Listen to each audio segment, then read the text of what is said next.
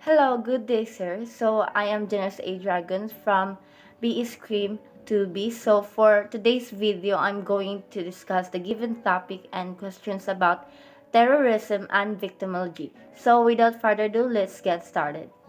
The first question is define terrorism and its brief history, especially here in the Philippines. So, terrorism involves the use or threat of violence and seeks to create fear and not just within the direct victims but among a wide audience. So, the Abu Sayyaf group or the ASG is the most violent of the Islamic separatist group operating in the southern Philippines and claims to promote an independent Islamic state in western Mindanao and the Sulu archipelago. Split from the Moro National Liberation Front in the early 1990s, the group currently engages in kidnappings for ransom, bombings, assassinations, and extortion and has had ties to Jemaah Islamiyah. So, a historic Muslim resistance to non-Muslim rulers in the Philippines broke out into massive rebellion in the 1970s. The two large resistance groups is the Moro National Liberation Front or the MNLF and the Moro Islamic Liberation Front or the MILF fought the Philippines government into the 1990s and entered into tenuous truces in 1996 and 2001 respectively. So Abu Sayyaf emerged in 1990 as a splinter group composed of former NLF and fighters and Filipino who had fought in Afghanistan. Abu Sayyaf resorted to terrorist tactics including executions of civilians, bombings, and increasing kidnappings for ransom. So Abu Sayyaf had links with Osama bin Laden's Al-Qaeda organization in the early 1990s, but these links reportedly dwindled in the late 1990s. After the 2002 Balikatan operation, the remaining Abu Sayyaf leadership established links with Jemaah Islamiyah, an Al-Qaeda affiliated group in Southeast Asia that had begun to use Mindanao for trainings and organizing terrorist strikes. So Abu Sayyaf also established links with Raha Sulaiman, a radical Muslim group made up of Filipinos from the northern Philippines who had converted to Islam. Together, these groups carried out major bombings after 2003, including bombings in metropolitan Manila.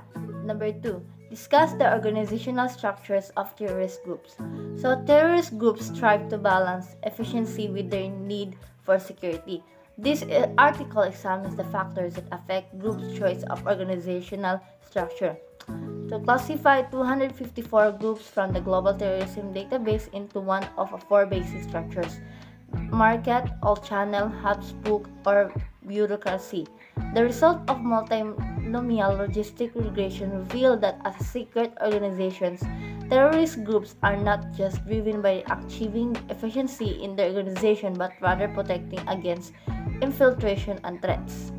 Number 3 question, discuss the various types of victims. So the various types of victims are the primary victimization, secondary victimization, re-victimization, and self-victimization.